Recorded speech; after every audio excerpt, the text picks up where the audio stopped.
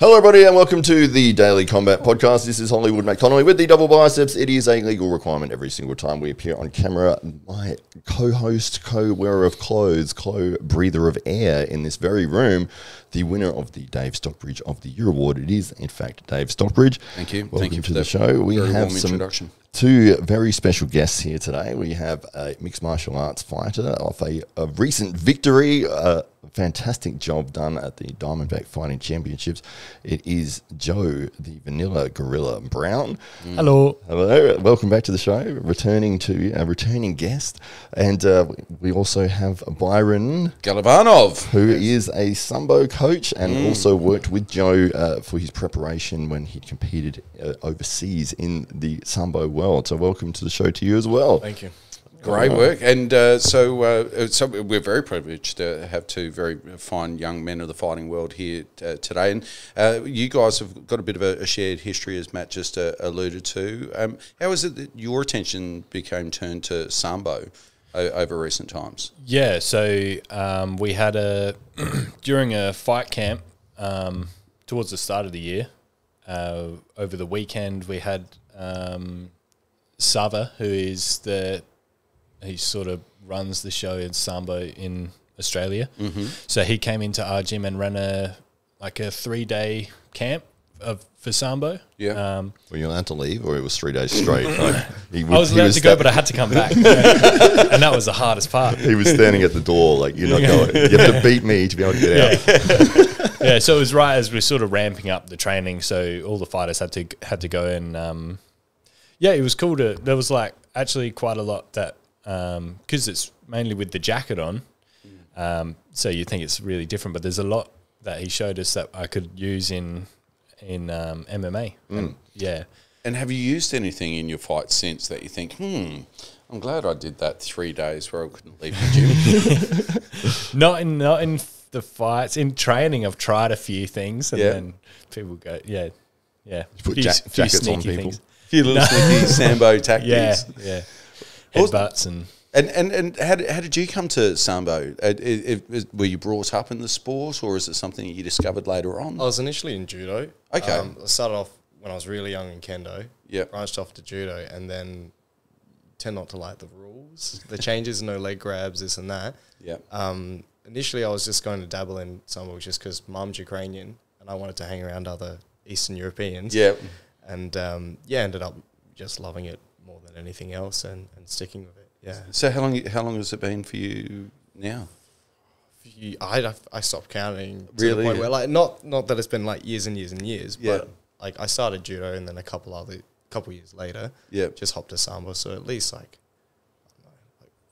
4-ish, 5-ish. So you were drawn to some of the cultural traditions of the sport. Yeah. It was just you're involved in Japanese sports, and there's part of you that's like, I don't really connect with too much of the traditional part of this, and then you get a room full of Russians and Ukrainians and other people from Eastern Europe, and you just go, oh, this is just hanging around family and friends. Yeah.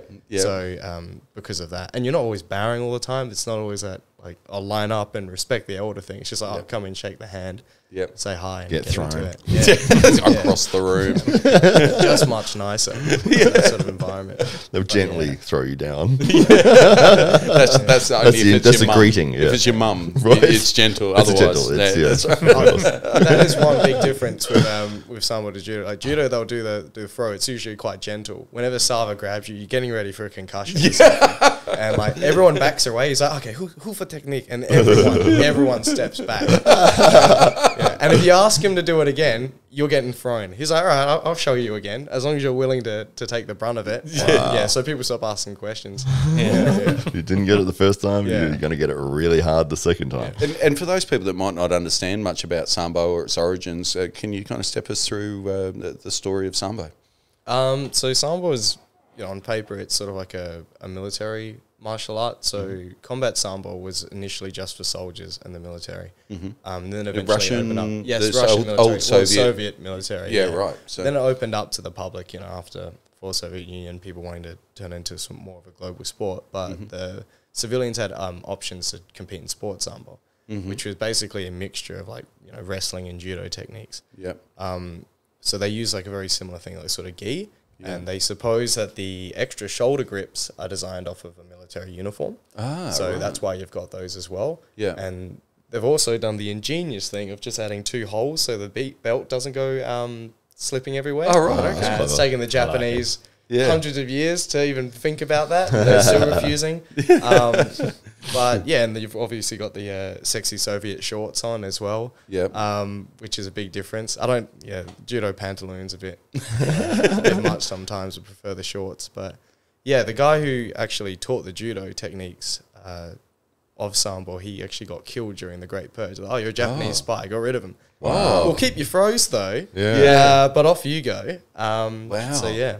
Wow. Yeah. Incredible. It's quite a history behind it, but you'll see a lot of wrestling technique as well because the scoring and the mats are all modelled off of that. And then, So whereas the whole Soviet system kind of fell away somewhat, it seems that people have a real reverence for the martial art that was born out of that era. Yeah. There's, it's a really tricky era for people to talk about, especially in a modern context. A lot of people are either 100%, like, really nostalgic for it, or they're just like, that was an awful time, that's why we left. Yeah. But sort of remnants like this, I find are actually one of those positive things. I don't really think Soviet when I think of this. I think of something that kind of unites a lot of Eastern European people. Yeah. That sort of love of combat sports, and this is the combat sport that was born of it. And it's sort of not really on paper officially, but it's sort of said that a lot of Sambo techniques are taken not just from judo wrestling, but a lot of folk styles from all the Soviet, sort of states and all that, and the countries that joined the Union. Yeah. So you'll find, all sorts of folk wrestling styles in there, which is a nice little story to think about, and I like to think of that as well. Yeah, it's great. It's great when you've got a sport and there's these little cultural remnants that kind of filter through, and people don't necessarily know why they might be abiding by a particular technique, but they know it is a technique, but there's a history and a story behind each and every one of them. There's more of an attitude as well that's a bit contrary to judo, that if you make the throw work, then that's fine. Coaches will usually step back and go, yeah, you threw them and it looked good, then that's fine. It's not, you didn't step in 1 centimetre from the left foot into something like that. They go, different body types, you make it work. So it's not quite as exacting when it comes to the technical, and there's more, I guess, more flexibility afforded to the individual athletes. Yeah, so you'll see people a lot more sort of individualistic in their approach to actually fighting and going about throws. And was it the UFC that brought Sambo to prominence in the Western world also? Yeah. I'm going to say Khabib did a lot of our PR for us, and FIAS, the international body, has gone, oh my God, opportunity, and they're trying to jump on it now. Yeah. But obviously Fedor Emelianenko as well. Yeah. He was a big part of that, but then he kind of didn't get into the UFC, and then it kind of drifted off and people forgot about it. Yeah. He's sort of come back as well. And And what's the community like here in Australia now? At least in Adelaide, it's quite tightly knit. You're sort of just going there and everybody. Yep. In the other states, it's a bit more like what you'd expect from judo, several different clubs. Yeah. But is it necessarily people from that Eastern European or ex-Soviet background, or there's a lot of new people now? You'll see people from Uzbekistan, Kazakhstan. One of the coaches in Sydney that's recently done the qualification, he's from Uzbekistan, and he was like a bronze medalist for adults and maybe juniors gold. He's got a very good competition history, but he's immigrated from Uzbekistan. And there's a lot of Russian coaches and Eastern European coaches that haven't wanted to get qualified that are floating around. And I've met them, and it's really odd that they just don't want to get involved in it. I think they don't like the idea of having to get qualified, when the old idea was, if you're a good sambist, you can run classes and people can tell. That was enough. So I think people are very reluctant to integrate into the new system that they're trying to put through. And there's Sambo competitions in Australia, and Nationals is happening as we speak. But it's a very small event this year. We're getting warmed up, just trying to meet each other. Yeah. There's been throw each other around. Yes, Meet new people, throw them. Yeah. There was a Sambo Federation have some before. Vodka. Yeah, well, hopefully not too much. Yeah. That's one thing is that you've got a lot of the the Russian guys coming over, and it gives that sort of mood to the room, which I find really pleasant. But I think some people walk in there going, I'm not sure what's going on here. You can't understand half the words. Sava gives up speaking English. Sometimes we just start going on something in Russian. You encounter this, and you're having to like translate, but then even then you're just kind of like, I don't even know. Just watch and don't ask him to do it again. That's right. You don't want to get concussed. Yeah. But yeah, just we're getting warmed up. We'll have a beach sambo competition early next year in Adelaide. And actually, I'm meant to plug that. If you're a judo guy, wrestling guy, it doesn't matter. We'll chuck a gi on you, or a coat on you, and just join us. Very casual event, not like a real proper thing. But we just want people to get out there, have some fun. And enjoy it. And how has the sport been getting itself out there? I know you guys featured at Apex Sport Fest last year, so there was a demonstration in the ring on that day. Weren't able to compete from memory. There was some kind there's some kind of provision there where you weren't able to compete on the day, but you were able to get up there and do a demonstration. So how is it that you guys are getting the word out about the sport and encouraging new members? At the moment, we're just trying to filter through judo clubs. Trying to show them that our technique is effective. So there's a few of us. You can say superior.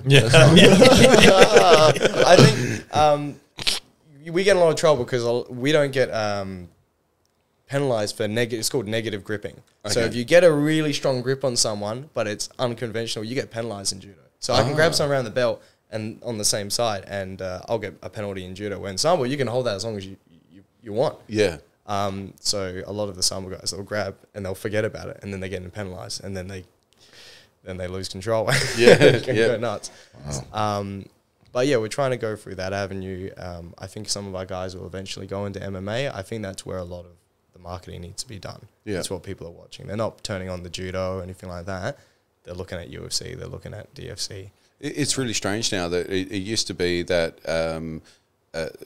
say karate or sambo or the various disciplines were the gateway into MMA, but now increasingly it's MMA that's now the gateway to these more niche martial arts. So people are getting involved for the sport of it and then falling in love with the martial arts side of it, and finding a discipline that kind of works really well for them. Joe, you came to the sport more from from the MMA side of things, is that right?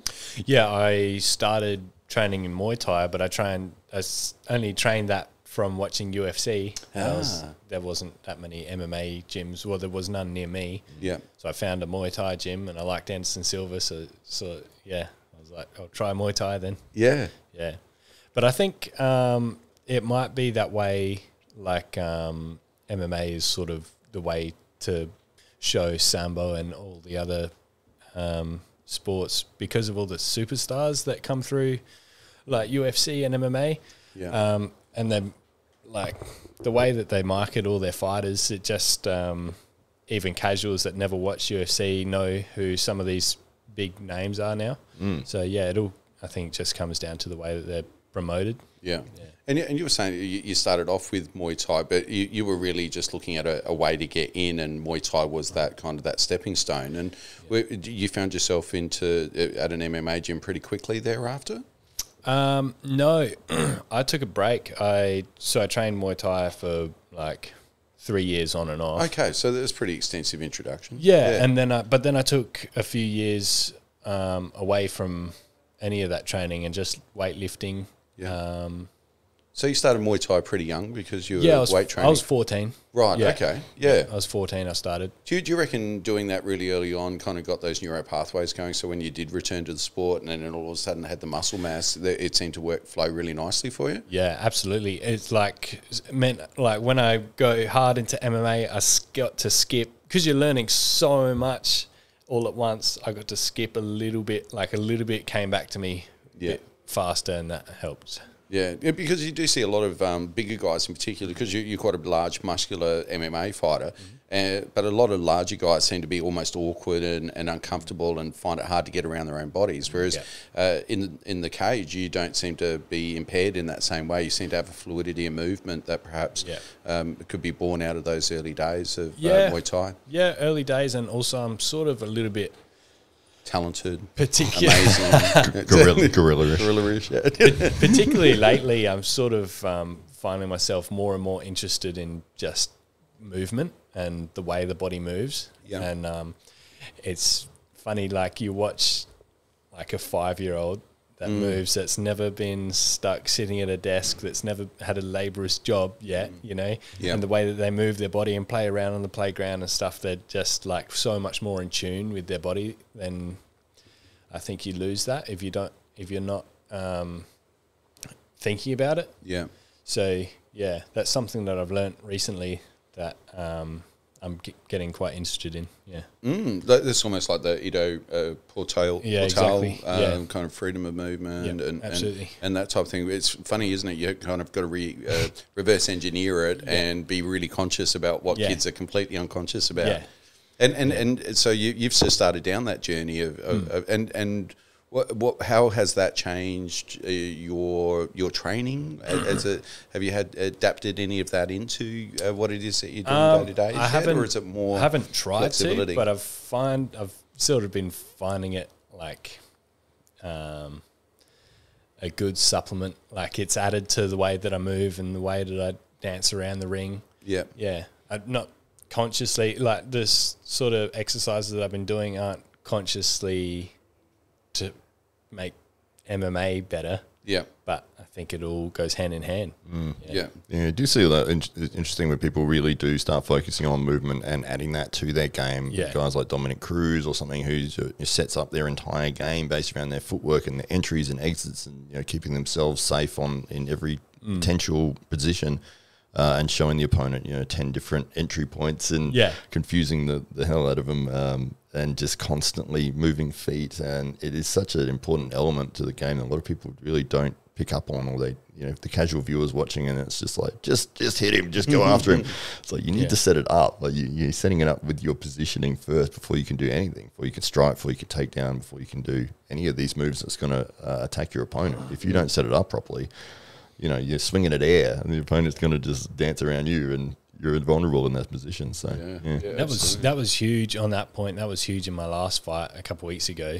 The fella that I was fighting was he was moving so much that I think it's taken me a few fights to even start to understand it. But if you're standing like in front of somebody and you want to hit them, you have there's like a quarter second of when you start to throw and when you land, and in between them they could throw any. If you're just standing right in front of someone in the middle of the cage and they throw something at the same time, then you'll probably miss and they'll hit you or something like that. Yeah. Whereas if you guide them into it and you spend a bit more time sort of this was a little bit tricky because this guy was sort of bouncing all over the joint. Yeah. But you'll hear, I was hearing all my teammates scream out combos that they're trying to get me to land. They're like, just throw a head kick, throw a head kick. I'm like,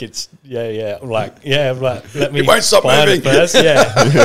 That's it. Like, you can't just, it's there, you can't just throw it. Sometimes you can, but I've been finding a lot of success in just guiding people into things and setting them up so they want to go a certain way and land in things and...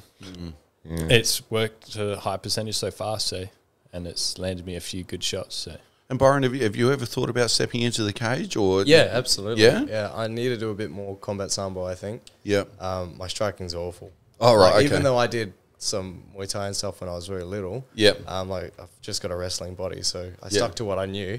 Yeah, and just went, nah, it's not for me. So yeah, I need to get that back up. But you've got that desire to step into the cage absolutely. At some stage. Yeah. Just a few combat sambo matches, and then I think I'll be moving up near your gym soon. All right, so, looking out. Yeah, I'll be. No, not I'm taking moving up a weight division as well. What's going on? So yeah, I'm thinking of joining Cardioflex as well, and hopefully stepping in the cage at some point. That'll be awesome. Yeah, because I'm down south at the moment, but I'll be pretty close there, and I think that'll be a good time to make the transition. Yeah.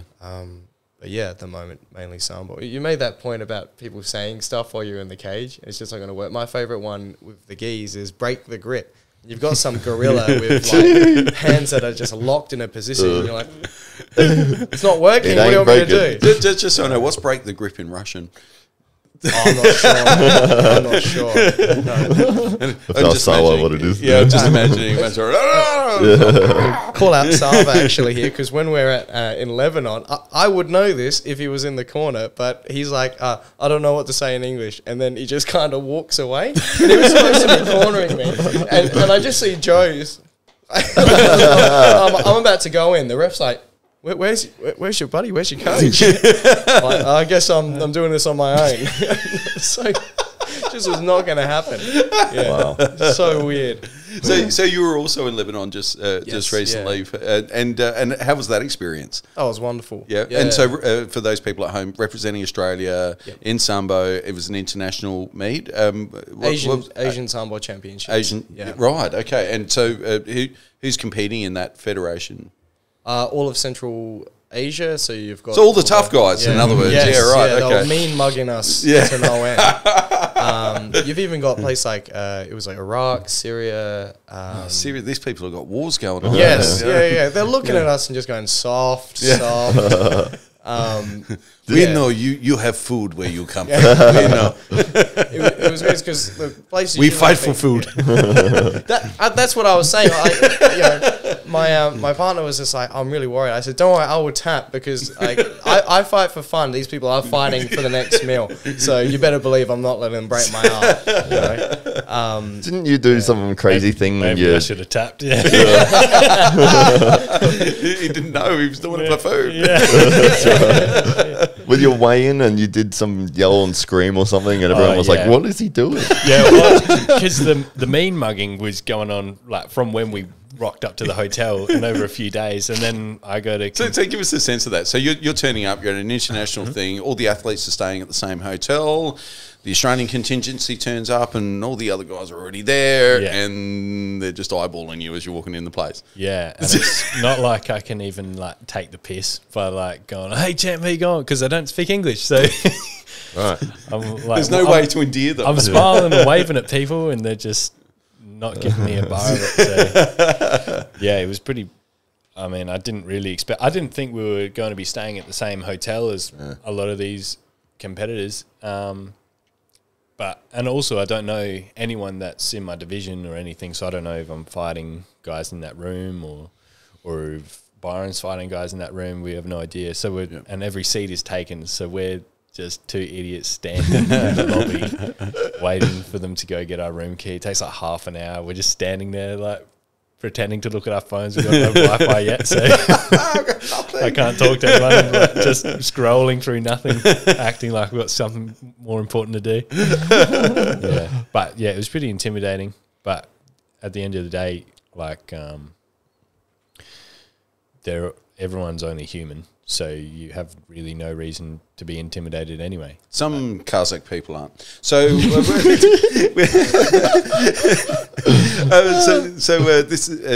was this your first big international competition as well? Yeah. How did you go in the competition, by the way? I was about the same. Okay. Unfortunately, I didn't get choked out. Right. But I actually had a really... you know when like you're fighting someone, you can tell if they're out to just absolutely kill you, or they're there for a respectful fight. Luckily, it was the latter. Surprising because he was from Kazakhstan. Okay. But yeah, he threw me twice. He got the 4 points each time. Yep. And yeah, that was the match done. Yeah. But first international competition. I'm glad I didn't get anything broken. And I got the nerves out of the way. I'm apparently going to the Worlds. Hey. The problem is they booked the tickets last minute, and this is what happened with us. It's like you're going, are we even going? And then about like a week and a half out, they'll be like, oh yeah, here's your ticket. Make sure you're ready to go. So, right, mate. Yeah. I'm just staying in the hotel as all the other fighters. But you've met them before, so that'll be fine. Right, Yeah, the ice has been broken. The problem was before they weren't sure if they had to worry about us or not. And now They're like, I hope I get the Aussie guy. They'll probably be friendly this time. That's the difference. Oh, they're just Australian. They're nice. First round, me and Good you. for practice. Practice dummy, these guys. We were celebrities after the fight. All the other teams loved us. Yeah, they were coming, all of a sudden they spoke English and they're like, Australia, good boys. Good boys, be like them. Yes. I mean, I think your striking scared them a bit. Yeah. You tagged that guy a fair bit, and he just immediately went, right, no more punching. And that's what made him start wrestling. Yeah. So I think if they think Australia. But that's it with the combat sambo. Everyone's coming from judo or something, or MMA. There was a few that were coming from MMA. You know, there was no one that's like only like they've grown up doing combat sambo. They've grown up doing sambo instead. So it was the same thing. Like I sort of knew that. I was like, there's a good chance that there'll be a bit green in the striking. So how you just how was it that you got kind of roped into going to an international sambo meet? Because you didn't have a lot of exposure to the sport prior to. No, but my coach is good friends with Saba, who's organising who was going to go, and he lost his big fighter, his heavyweight, and he needed another sort of bigger guy, or just anyone. No one at the gym was willing to go to Lebanon. So he asked my coach if he's like, if you know anyone. Would you like to do Sambo? What's that? That's Russian guys throwing each other around. Don't know. What about Lebanon? No. None of that sounds great, does it? Like the text I got for the championship, it had nothing, didn't say championship anyway. It was like, Byron, I'd like to send you here. And then it was a picture of Lebanon and Junair where we were staying. And it was like the geo marker was right in the middle. I was like, why? What did I do wrong? And why don't you love me anymore? But I think Lebanon's getting a bit of a bad rap though. We were expecting. I was expecting like war torn. Like they've had a few explosions in the last couple of years. I thought everyone was going to be on edge, but we get there and it's like, cool. Nicest people. Yeah, they were like very eager to show us around and like just civilians on the street. Sava, the coach would meet, and because he's like that, he would just talk to anyone, and they're like, "Hey, let me show you around." They showed us around this whole city, just random people that we'd bump into. Yeah. Yeah. So Byron, who are the superstars of the Sambo world at the moment? I'd say that's kind of emerging right now. Mainly the Russian team and the Ukrainian team. They're going to be the guys that are going to the finals. Geez, that'd be an interesting final then, wouldn't it? Yeah. I won't be going. They're competing under FIAS at the moment. So if you are interested in watching the Russian fighters, you just look at the back patch. It will say FIAS on it instead. So what does that mean? Instead of Russia, they're being forced to pretend they're not Russian. Yeah. Okay. Yes. Oh, cool. Yeah. So, but obviously their guys are excellent. I mean, you'd expect they put a lot of money into it. It is a bit of a struggle though, because they are competing against Central Asian countries, which are just masterful wrestlers. It's right up there. But obviously the funding, there's a disparity there. Yeah. So a lot of the really, really talented grapplers will go to wrestling, go to judo, because that's where a bit more of the money, a bit more of the support's coming from. Yeah. But FIAS, the international body, is really, really trying to fix that. So I can't really say there's too many like famous names right now. Yeah. But I suspect that in the coming few years, while they get more coverage out there, we're going to be able to identify them a bit easier. There's a lot of these sports that are kind of emerging now, kind of out of as alternatives in some cases to MMA, but also as a breeding ground for talent that might find its way onto a bigger stage as well. So it's a super interesting time in mixed martial arts and Sambo as well. So and where do you see the future of the sport here in the country, and do you see a time when it might become professional internationally and something that an athlete can look forward to doing as a job perhaps one day? Yeah, that's the goal. Yeah. That's the goal, is basically to so put in a system in place where, like judo and other countries, like wrestling, there's basically a school program, so coaches are being paid, as well as athletes are able to get sponsorships and compete that way. And there's nothing against doing MMA as well in the rules of Sambo, so you can be like a top-level Sambo athlete, combat Sambo guy. You can go do some MMA fights. And that was Fedor's problem, is that he couldn't still compete in Sambo while he signed a contract with the UFC. UFC restricted. So UFC was pushing that element. He took issue of that, which is why he actually didn't end up going through. Supposedly. So that they wanted a stadium built in Russia as well. Yes. That was $1 billion also part of it. kind of thing, you know. Yeah. That was a fine print down the Yeah, that's right. And you build a stadium. But but they've just built the international centre. A bit unfortunate timing with that, because you want to be able to go over there and have a hub where all of the international coaches can come, get accredited, all the athletes can come together. And that's in Russia, presumably. Yeah, but they've actually done a lot of good stuff in terms of supporting the smaller countries. I'll be actually starting a federation in Cambodia. Oh, really? Wow. Yeah, so that's going to be the project for the next 4 or 5 years, is getting that up and running. And they will, and especially Southeast Asian, with the Oceanic Federation, they call you up and they say, yep, we want you to do this, and we will provide equipment, mats, uniforms, and for these kids. So I'm half Cambodian, which is why I'm able to do that. Right. You see these kids, and sport's a really good way for them to get lifted up. Yeah. And they can coach it, they can potentially get money from winning competitions, and you can just really bring them out of these sort of awful situations, give them something to do as well. Yeah. Give kids discipline that mightn't otherwise have a reason to have any. Yeah, I go to Cambodia and my heart bleeds a bit when you see the sort of state that it can be in. So they've actually put a lot of, even Cambodian government's trying to push sport a lot more nowadays as well. So you obviously grew up here. Yes. And in going back, have you had the chance to go back and take Sambo with you as yet? To Cambodia? Yeah. I've trained with a couple of judo clubs there. Yep. And some of the younger guys are like, oh, what was that? And they see me post stuff from the Sambo club, and they're reacting to it. And so I know who's going to be receptive keen when I go there. Yeah. They were very, very welcoming at the judo clubs. The federation was talking with the wrestling and the judo clubs there, but then they found out I had dual citizenship, so they're like, oh, actually, if you actually coach Sambo, that's probably a better option. Yep. I've gone over there. They seem quite receptive to it, and there's a big, massive wrestling at they call it the Olympic Stadium, even though they've never had an Olympics there. They get ready. A massive wrestling mat, Yeah. all dusty, hasn't been used in years, so I'm going to go in there, and I sort of discuss, like, is it possible to use that? We start a club? And they're like, yeah, it could be. I was like, that's a good spot to get it started. Wow. Yeah. So you're literally taking Sambo to the Olympic Stadium in Cambodia. Yeah. To the people. This is amazing. Yeah. Maybe you'll bring the Olympics to them as well. This is we'll see about Sambo that. is a sport. Is Sambo, it's not an Olympic sport or anything, is it? It's recognised by the AOC. It is, okay. It's going to be a bit of a battle getting it, because it's so similar to wrestling and or judo. Yeah. They're more like, I think there was a comment I saw in some thread, and it was like, beach Sambo is more likely to be recognised than sport or combat at this stage. Yeah, because it's just got it's way more popular than the other two styles. Obviously, all you need is sand and just the will to get out there. And how did Sambo? How did the beach Sambo emerge? Is it just like a casualised version of the formal sport? Similar to beach wrestling, it's just hop in the sand and go for it, and then enough people do it. They're like, oh, we've got to make some rules here.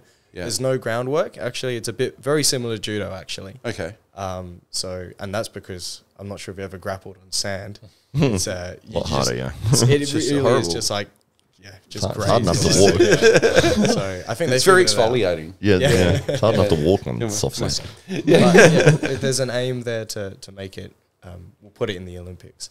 And I'm sure a lot of the athletes would really, really like that and like the opportunity. Yeah. So what are Sambo athletes preparing themselves for? Is it competitions like the one that you've just been to in Lebanon, regional competitions, and then the Worlds? Is that the natural progression that athletes look forward to? Yep. Like Joe? Yeah. Yep. And there's a few cups as well that offer cash prizes.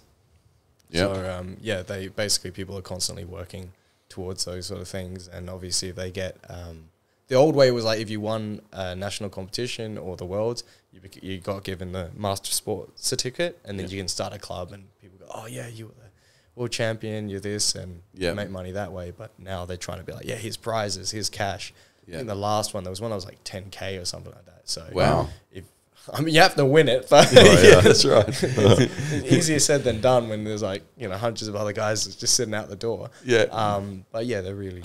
trying to push it that way, but I think ultimately we want it in the Olympics, because then you get so much support from the government, and the Olympics themselves is such a prestigious event. Is it almost a shame that the political climate at the moment isn't really conducive to seeing a sport of Russian origin be successful, and it's almost like the sport's holding its breath for this to blow over so that it can, really be seen for what it is rather than just somehow attached to, Russia or whatever might be going on at the moment. Yeah, well, I mean, without just because people be listening without getting too deep into the politics of it, it has split community a bit. Yeah. And then I think other people who are involved can read that. Can everybody agree to not like the Cambodian people, though? Or yeah. is it just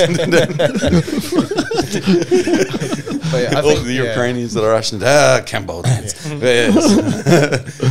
I had some, because I'm half Cambodian, but I've got some friends without a filter, and one of them said, I've met a lot of Thai people, and they think Cambodia is the ghetto of Southeast Asia. I was like, oh, thanks, mate. Wow. But yeah, just pushing forward with it all, and hopefully it all works out. Waiting for it all to blow over and see what comes on the other side of it. I think when you say Sambo's a Soviet sport or Russian sport, it makes it really hard. And then also some people suddenly do this at you, and you go, I'm Ukrainian, I'm half Ukrainian. It's okay. You're allowed to talk to me about this. But I think hopefully people can separate that and understand that people are training the sport, they're putting a lot of love into it, no matter where they're from. Yeah. And we separate that. It's very, we're very clear on the rules when you go to training, where everyone's there to kind of not think about all that. We're there to learn to slam each other, and but not there to fight. We're there to fight. Exactly. The beach event that you've got coming up, when and where is that? That's going to be in January, and it's going to be at Glenelg. Okay. We are yet to talk about that with their council. The council will find out. They'll know. They'll love it. So they're going to do. Stop it. Get contacted soon. That was an initial plan, was chuck up 4 flags and just go for it. But we've decided we better ask for permission first. We have trained there. We've actually just gone down to Glenelg Beach because our club's near there, and looked really, really weird in our little outfits on the beach. And people go, oh, Brazilian Jiu-Jitsu. Like, no. Not quite. But yeah, so that'll be in January. The details, look for them soon on the South Australian Federation page, and also my club, Vela's Sambo Academy, will post about it there. Vela's Sambo Academy. Yeah. Whereabouts is that located? Glendale Community Centre at the moment. So both of these clubs are in the south. So one's at the Morpheville YMCA off Oaklands Road, and then my club runs Tuesdays, Thursdays at Glendale Community Centre. When I move up north, hopefully we'll get something sorted there. To take over Cardio Flex, is that a lot of mat area there as well. I think they call that the Olympic Stadium. I think Sava already tried that. Sava did say something about you having some issues with one of the councils or something similar. Said that you'd have a good story about that. I'm not sure I should start him council members. That's fair enough. Some difficulties, I guess. It was mainly trying to get access to a room at the YMCA, but it boils down to one thing, and that's how it's hard to find a space. And I think that's a problem that everyone's having. I know it's easy to take it personally because you work so hard on something, you get all the paperwork done, you hand it in there, and especially for Sava, English is second language, and you put it on someone's desk and it's taking you weeks. And then they go, you don't get it. And he goes, why? And they can't tell everybody. But it's easy to get upset. We've all gone through the process. We're doing the same thing with the arm wrestling club at the moment, trying to find a new space. So I think there's 2 arm wrestling tables in here at the moment. So I think the problem is more that we're looking for a home. So if anyone, because we've got people who are ready to coach. So if there are clubs out there that you want someone to run some Sambo classes at your club, get in touch with us. We're not, we're not asking for the world. We're just looking for places so we can grow and build the community, and we want to work with other martial arts and other clubs. Sounds fantastic. Not a lot of equipment required, is there? Like, it's just... We'll figure, because we've got uniforms. Sava's extremely generous. He'll support with uniforms. You can contact the International Federation and sort out things like a wrestling mat that goes over the top of other mats, and try and figure out how to support and grow your club at the same time. Wonderful. So yeah, we're just looking to make connections. We're not looking to, I don't know, make an empire or something like that. Just because we want more people to enjoy the thing we're doing, and if more people get into it, we can actually have real competitions, not one match and not then just beating up guys doing capoeira down at the beach. So that's right, absolutely. Yeah, we're in a very similar situation with the arm wrestling club, but trying to find locations, equipment, support, everything like that. It can be very difficult. But I think it can be, and I think there's so many of these, say, almost obscure sports that are now starting to emerge, and at the same time, and building in popularity, and a little bit like MMA might have been, say, 10 or 15 years ago, where there really wasn't a space for it to fit in. It kind of had to make its own space, and so you have gyms emerge like CardioFlex that cater specifically to that need, but there doesn't seem to be a lot of support coming from, say, the public sector with respect to especially combat sports in particular. There seems to be a reticence to make a commitment to combat sports or any sport that might have an elevated risk of harm, for instance.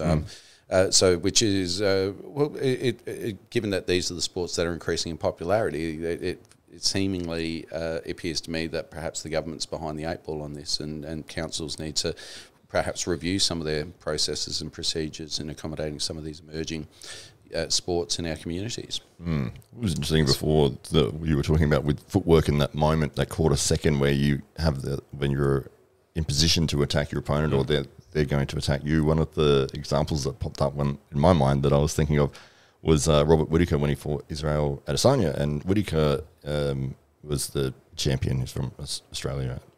He was fighting against Israel Adesanya, who's very sort of long, rangy kind of fighter, but an excellent striker. He said after the fight, because Israel ended up winning that fight by knockout, that he noticed with Robert Whittaker's style of footwork is that he's very bouncy, and he's bouncing, and then when he's about to attack, he's flat-footed for like half a second, and that's when he's going to leap in and do his sort of blitz move. And so he would move and wait for Robert to go flat-footed, and then he would move again, so that he could never get set into his position to really blitz in properly. So then he was trying to blitz in from positions he wasn't comfortable with, which I found really interesting. Well, there's so many little games like that are going on, even subconsciously.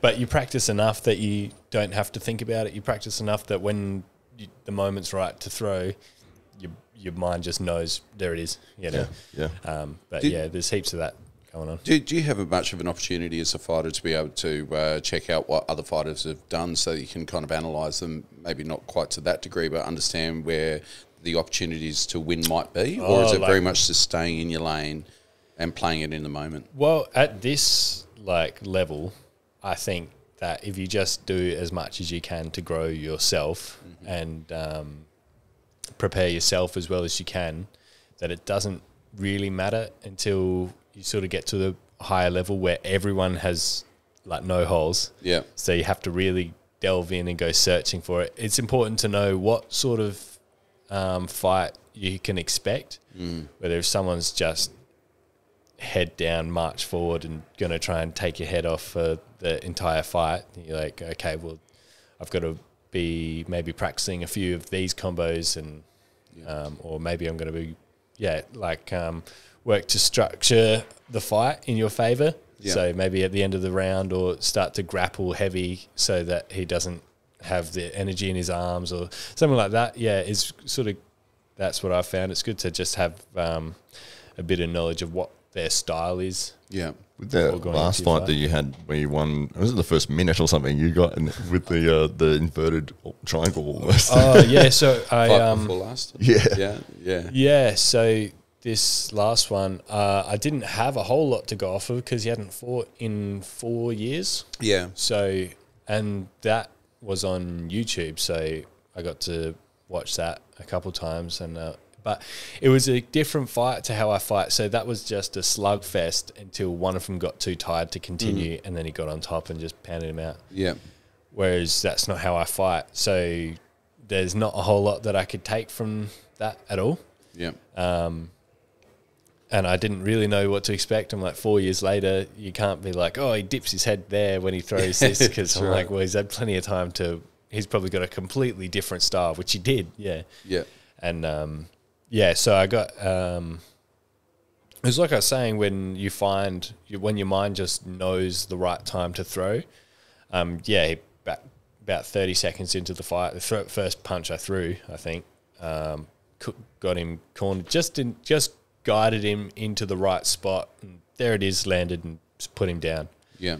And then made it out of that round. And then next round, so we were sort of expecting him to be, it was a heavy grappling gym. Yeah. So, and he was a strong looking dude, especially at his age. And I felt that old man strength against the cage. Yeah. He sort of like, I tried something to just toss me around the cage like I was nothing. Yeah. Yeah. So he was a strong dude. Because your opponent was about 38 years old? Yeah, I think so. Looked amazing. Yeah. He was in great shape. Well, there's a reason he's still fighting is because he takes care of himself, you know? Yeah. He looks great. And, but there's only, you know, so many I don't know, punches you can take yeah, in the that's face. it. Like he's at this level, it's like, what is he fighting for? Because I'm fighting for a career, and I'm like, this is my dream. I was going to ask you about that. This is your dream, and so you do see a career path moving forward. This isn't just for fun now. So when you go to the Sambo Championships, for instance, that's to accumulate experience so that you can envelop that into your training and bring a better package, a more complete package to the cage. Yeah. And when did it occur to you that this is what I want to do? Probably the first time I walked into the Muay Thai gym. Yeah, when I was 14. Wow. You knew then. Yeah, I was like, for sure, like, and I wasn't good. Yeah, and then I started to get the hang of things, and I was falling in love with it. I was like, now everything is looking better. I'm like, cool. If I keep this up, I'm like, I wonder how good I can be. And then now it's good to realize that I'm on the right track. So you've got a bit of a roll. You now feel like you're on that pathway. Yeah. I've got the ball rolling now. The ball rolling, yeah, definitely. Momentum. And some outstanding recent results as well. So against some pretty formidable opponents. And when you reflect on this, do you ever watch your fights back? I'm my biggest fan. You are? Yeah. Excellent. No worries. Yeah, I have to watch it on mute because I get embarrassed because my girlfriend will hear it and she's like, "You're watching." That's awesome. Something we've both got in common, by the way. But I'm watching it like for two different reasons. I'm rewatching it because I find myself entertaining. And I'm like, if I'm bored watching my fight, then I know everyone else is bored. Yeah. So. And then also, obviously, I judge myself pretty harshly. Yeah. And I watch my fights and I'm like, oh, I was very slow there. Or that round I really got, I lifted off the accelerator there a bit too much. Yeah. Yeah, something like that. Or I watch a particular moment and I remember what I was thinking and I was like, I've got to fix that because I was, So as you're watching yourself back, are you kind of thinking, oh, that's what I was thinking at the time, and this is what I do different now as being as an observer, or I didn't realise that? Like, how much of when you're watching an observance of yourself post-fight, are you thinking, I had no idea that was going on? Or are you pretty conscious of it and it's just really fine-tuning? This is the importance of, like, the coaches in the corner. Mm-hmm.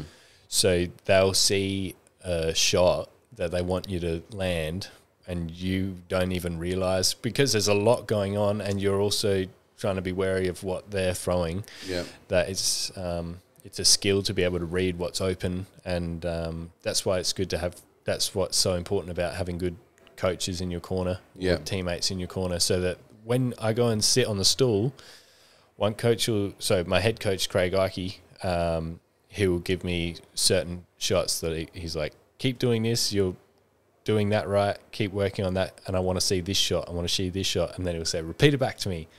Yeah. Because if you're a bit exhausted, you might not have, like in a fight, I've had that where he said a whole lot to me and it's gone. And you're nodding. And I'm nodding, but it's gone through one ear out of the other and I'm just trying to recover. Yeah. You know, and then he'll say it back to me, and I'll say it back and I'm like, cool, we're on the same page. And then Shane is good to have in my corner, Shane Mitchell, because he'll just give me one thing. He'll be like, oh, he's dropping his hand here, so look for that.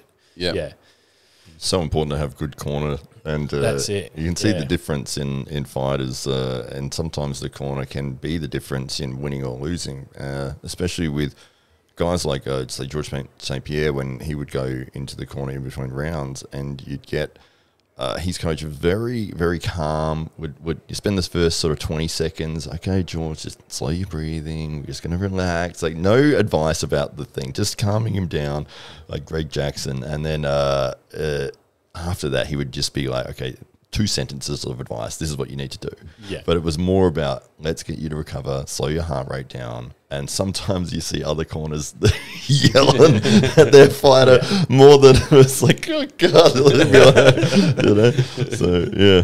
I think that comes through probably experience as well. Like, our coach has been in the scene for a long time, so he knows that, like, after the first round, let's just, especially for someone's first fight, if they're going balls to the walls, usually that's what you're doing your first fight, you go balls to the walls and it makes it to the second round, well, then you sit down in a stool and your mind is just in shambles, so that all he's really got is calm you down. You know, so he's been around the ring, he knows, he knows what he's doing. Yeah. But yeah, that's what I mean. Like, when I'm watching my fights now, I'll be like, why was he telling me to look at that? And I'll watch it, I'm like, oh, I can see why he's looking for it. Yeah. And if I can't, then I'll ask him, I'll say, why'd you say throw this? And yeah, he'll tell me, and I'm like, I didn't even think of that. Yeah. It's good, isn't it? Like a calm voice comes through so much clearer than somebody who's yelling and screaming, especially in that sort of situation. I remember I was playing football, and it'd be like, you know, everyone, you get the ball, 30 people are yelling for, you know, you to throw the ball or hit the ball to them or kick the ball to them. And there was always one of the guys on my team that would just be like, yeah, just give it to me, mate. Like, just real nice, calm. And every time it was like, yeah, no worries. Like, it was just real clear. He played for the other side as well. Every time. Put on a different jersey each week. Every week. Just give me the ball.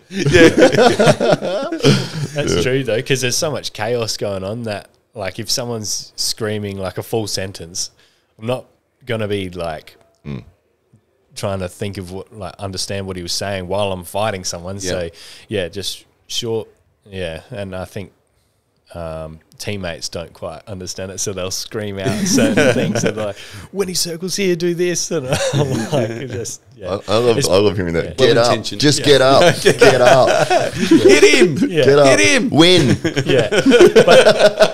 But there is a little bit of that where, like, you know how to get up from a certain position, and if you're like, okay, I just need a few seconds to breathe here, but the coach knows you don't have time to breathe here. Like, if you get up and you win the rest of this round, you win the round, or you might win the fight. So it's like, no, you need to get up now. So the people are hearing, just get up. Yeah. But there's But from the crowd, some people will just say, oh, this is boring, get him up. Yeah. Have you ever been in the cage and just heard your mum? No, I have no idea. Through the thousands of voices. No. I have no idea how I've never heard my girlfriend, because she'll be right near the cage and she's screaming the whole time. But already just like blanking it out. It's like, I'm pretty just good in at preparation for marriage. Yeah. That's it. No, I'm on top of that. But yeah, it's pretty tunnel vision, focused on what you're doing. So I only hear the voices that I really recognize in that situation, like my head coach. Yeah. So, weight divisions in Sambo? Yes. Yeah. How does it grade up? Well, I did know all of them for my test, but here we go. What is your division? It's usually under 71. Okay. But I'm getting married soon, so now it's under 79. Hey, no. Excellent. Yeah, so they're next to each other. They used to be really close to judo, and then I think they went, no, we want to get a bit closer to sort of other weight classes for, like, fighting.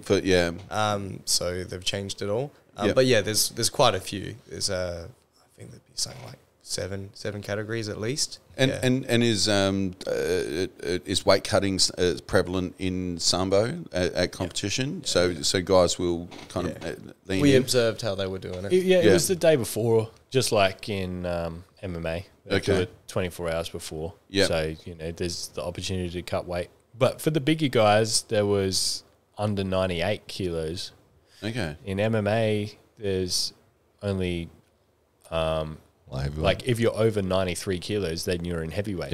Yeah. So, and that's all the way to 120. So it's a big gap. So there's that extra, I think under 98 was heavyweight. Yeah. And I think anything over that was Super heavyweight. Super heavyweight. I don't know if that had a limit.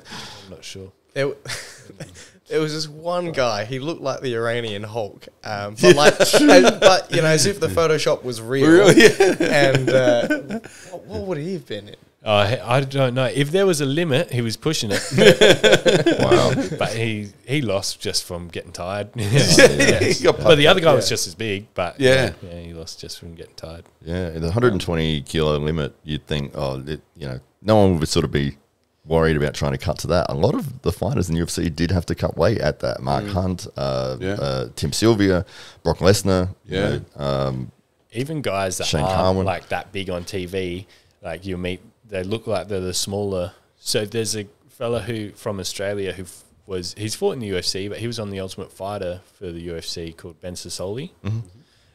He's fought at DFC. He was the DFC heavyweight champion at one point, and he was the cornerman for one of my fights this year. Oh, cool.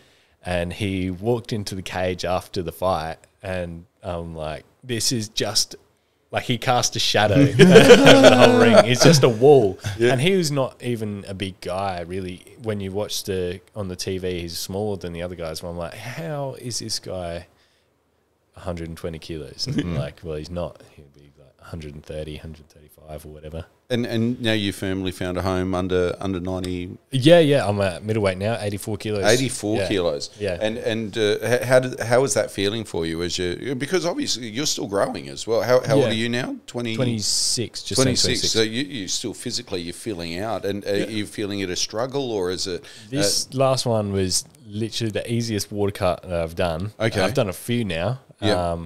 And that was just from doing all the correct steps leading up to, and dieting sucks, but I feel the best that I feel like fittest and healthiest when I'm dieting that hard, as well. And it also gives the sensation of like being an actual fighter and doing all the pieces, whereas at light heavyweight, I don't have to do that. I just do a bit of running to get fit, and then I'm already underweight. How much did you weigh? So you weighed 84 and on the day, obviously. Yeah. What did you weigh at the fight night?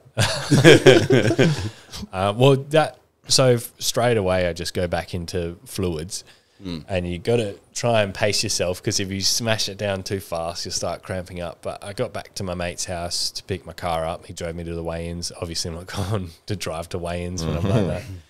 I got back, and I was all ready after like 2 litres of water. I was back up to almost 88. Wow. Yeah. Wow. And so that's like the fluid, and then I'll take a bit of time, and then I'll, when I can, I'll start eating, and I'll eat pretty big that night, and I'll stay up as late as I can, and then I'll eat again. Before you go to sleep? Before I go to sleep. Okay. And then usually my body clock will wake me up at like 7 in the morning. Yeah. And so I'll get up and I'll go eat again. Yeah. And then I'll go back to sleep. And then wake up at like 1 in the afternoon or something like that. Yeah, right. Try to sleep as much as I can. I usually manage to sleep until about 1. And what were you weighing on fight night? Right. So the last one, I don't know. I think this can't be real. The last one on fight night, I was 90 kilos. Right. And this time I did the same.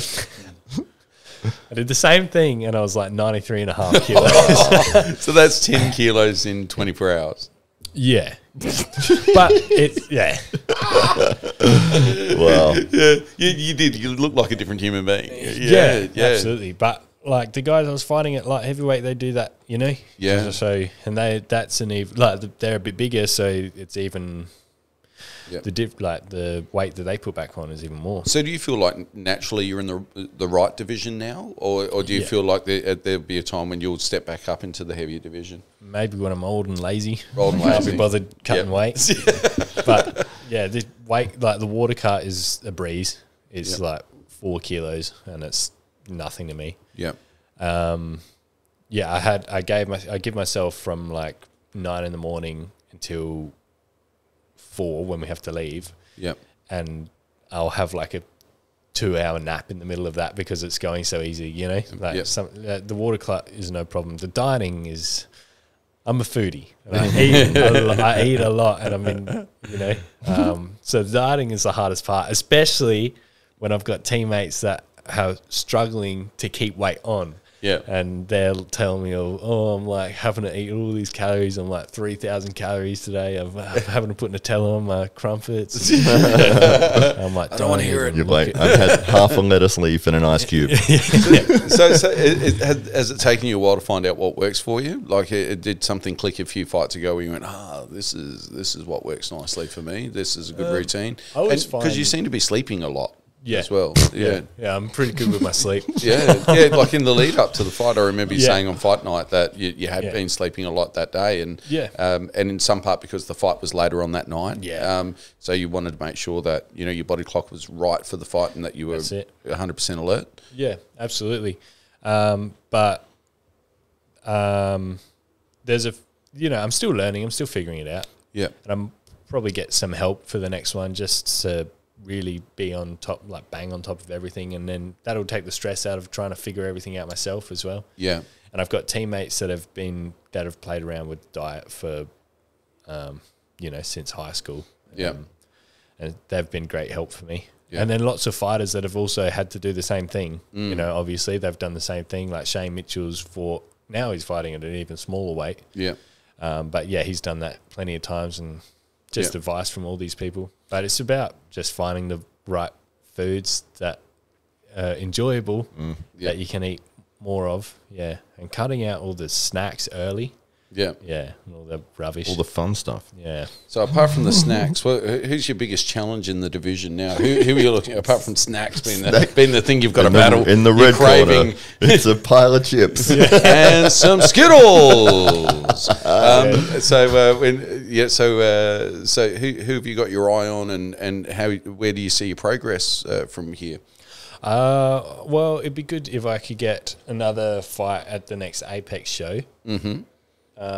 And even if something pops up before the end of the year, I sort of told everyone that I would take the rest of the year off because it's been a busy year with fighting. Yeah.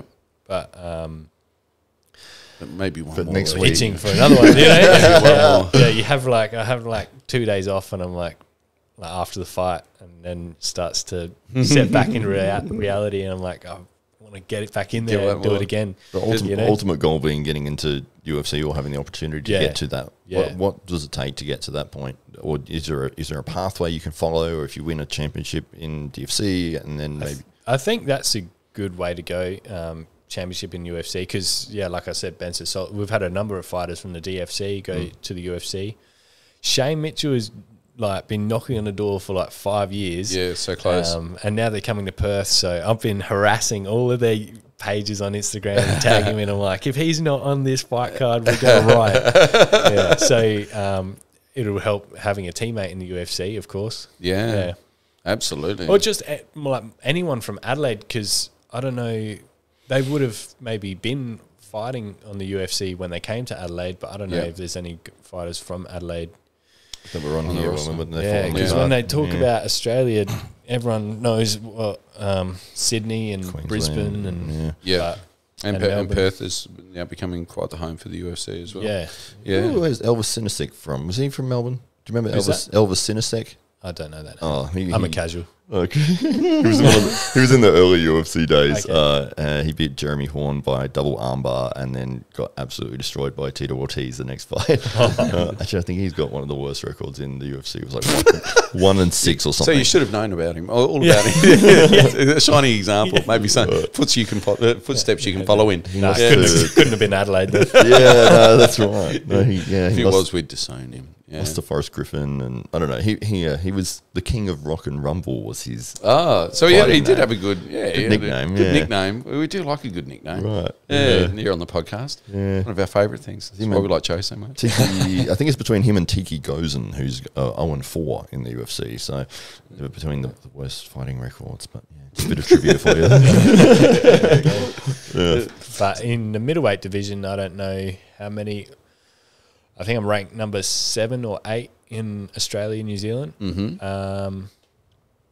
And I guess anyone above that, or I'll just take anyone, to be honest. Yeah. In the middleweight. Yeah. So you're getting towards the pointy end of things when there's only a handful or so of people above you in the rankings. So it looks like you're knocking on the door of you could only be a couple of good fights away from really being there. Who's the number one at the moment?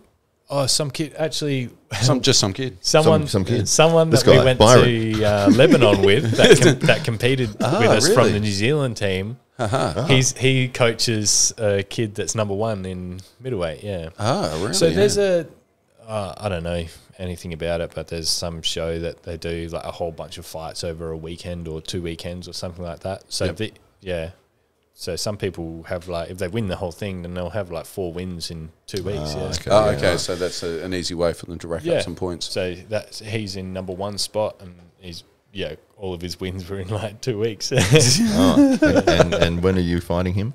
I don't know if any of these guys are active, because I don't think there's anyone in the top 10 that has a fight lined up or anything. Wow, that's frustrating. Okay. But it doesn't matter, because there's always new guys coming through that have, there's shows elsewhere. I'll keep tabs on, like if I see anyone that's a sort of a heavier weight, then I keep tabs and I'll check it out and see if they look like they're like all about it, and then I'll be like, hey, I might fight that guy.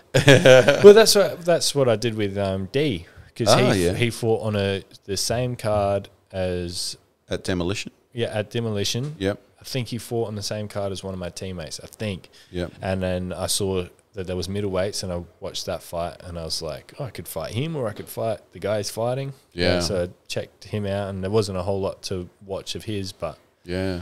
And then turns out, coach is like, we got some guy's name is like D Samasoni or something. I was like, oh yeah, I wonder who that is. I knew who it was. Yeah.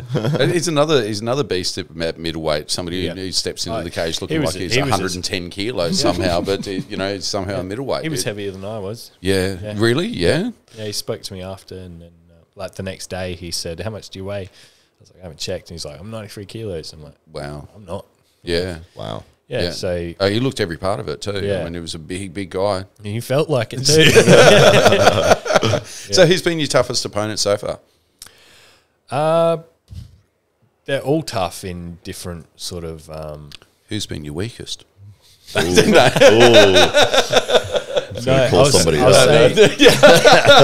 think you think that question's tough. Every one of Joe's opponents just leant forward. Yeah, it better not be me. Don't say me. No, they're all been tough. Like there was this guy in Lebanon. Yeah, he got lucky. But I think this last fight was the fight where I've been most like. Each fight I'm getting more and more there, but this one I've been most ready. I was most switched on. I showed up. I was there, and I was on point, and I made absolutely no mistakes in the lead up to the fight. Dotted all the I's, crossed all the T's, and it really showed that night. Yeah. As somebody that had the privilege of standing in the cage as fighters came out all night, the whole energy of the room changed when you started to proceed. That as soon as those first few chords of Dire Straits started to play, people started to go crazy. Yeah. How is it that Money for Nothing became your song? And what's the association, and how did that all come about? I was so I was playing video games on my computer with some of the boys, and the playlist was just filtering through songs. Yeah, and that came on with the extra long build up. I was like, what is this song? This is it takes like a minute and a half, and then. And I'd also just used my first song, but I lost to that song, so I'm not using that anymore. So I was sort of always listening to new stuff that comes through that I hear, and I was sort of, put that in notes, listen to that later, see what I think.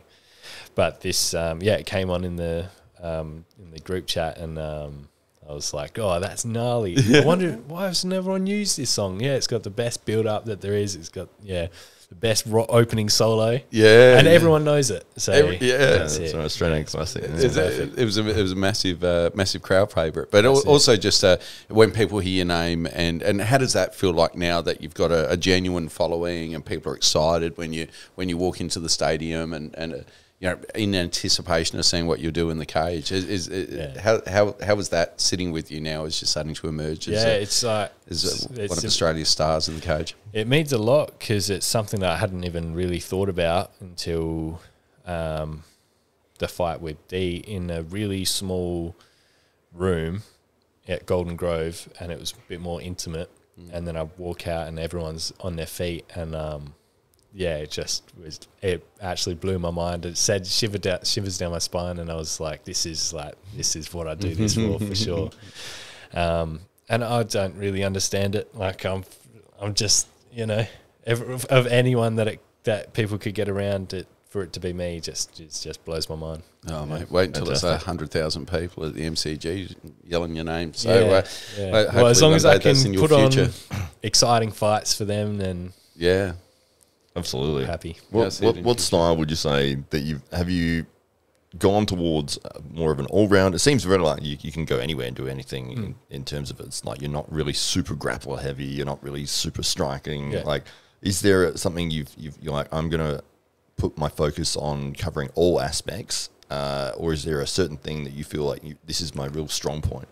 I think I realised that there's some, like at our gym, there's a lot of guys that are really good at striking, and like as you get on and then you maybe train with someone else, or some guys come into your gym and you train with, then you realise how many you thought that everything you know about striking is common knowledge, and then you don't, and then you move with someone who's maybe had more fights than you, or has been around the sport for many more years than you have, and you're like, wow, you don't even, like, why don't you move like... like Rich Warner. Yeah. So I think... He's an jiu-jitsu specialist. I think... But you should see him strike. Yeah? No, I don't think he does. Yeah, so I think that sort of recently has... Well, that's always that's where I'm most comfortable. I'm comfortable everywhere, to be honest. And each fight camp goes, I'll fix any holes that I find that...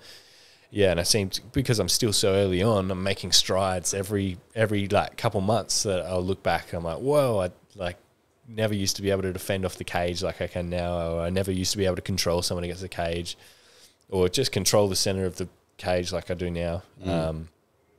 So I think the biggest thing that separates me from maybe some of the other guys in the division or all divisions is that I've found what's works with my body, and I'm exploiting the hell out of it. Right. You know, and that's also because I have a coach that has seen so many bodies, and he's got a great mind for MMA, that he knows when I do something right, he knows that he's seen it, and he's like, let's work on that and let's nail that. And it really comes down to distance management, and that's why I don't seem to get... Well, that's why that last fight I got hit one time. Yeah. You know? It's just looking like you're in range, but knowing exactly where... There's a fine line, and knowing exactly where it is. Yeah. Yeah, and being out of the way. Yeah. So you're ready to counter.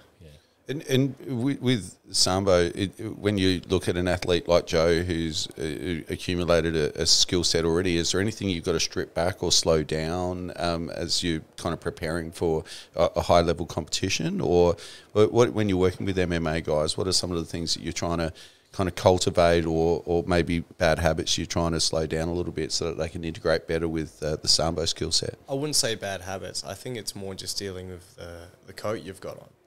So, you know, you're not sort of shirtless or able to slip through. Someone's able to just grab your wrist. Yeah. And they've been working on grip strength their entire life. And you can't get their arm off of your arm no matter what you do. Yeah. That's a big problem. Yeah. Especially when you're used to being able to maneuver and get out of positions. Yeah. Like for me, it's the opposite. I'll regularly get a mate who does wrestling and is 20 kilos heavier than me to do no-gi stuff with me. Yeah. And that's just so that I don't ever forget that this is a safety net. Me being able to grab them and push them away, it's always a safety net for them. So that's always almost like a crutch for you that you can always go back to. Yeah. But so you've almost got to unteach yourself that, for the either the real world situation or for maybe MMA. Yeah, so I would probably say it's more the opposite. It's more you've got to give someone with an MMA background sort of what can become a bad habit for them in MMA. Yeah. That said, if they're on the street, someone's wearing a big old suit or jumper or whatever. Yeah. You look at them as targets, don't you? Yeah. So be warned, if you're walking around just thinking you're being warm, this guy's looking at you as a potential victim. So just letting you know. Shirtless lunatics are safe. That's right. Should be right there, down at Glenelg. You should be fine. So when as you're now looking to transition into MMA, what are some of the things that you're now mindful of? Joe mentioned striking and that type of thing, and you mentioned that might be something that you'll need to work on to fill out your skill set when it comes to MMA. Is there anything else that you've been kind of thinking, oh, all right, I'm going to have to do a bit of Muay Thai, or I'm going to have to...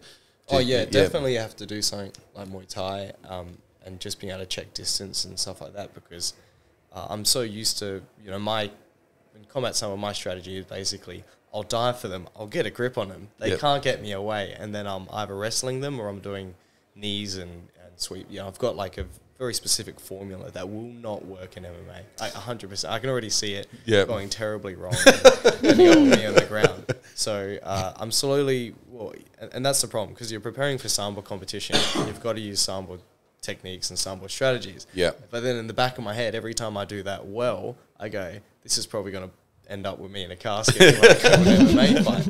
So, bit by bit, I'm trying to train up other people. And like I said, I'm looking forward to the move, because that lets me hopefully integrate and work with an MMA gym that's actually going to be able to prepare me for that specifically. It seems to be the trips that really translate so well, and understanding like the balance, because you don't have a cage or a wall or anything. It's just a wrestling mat, right?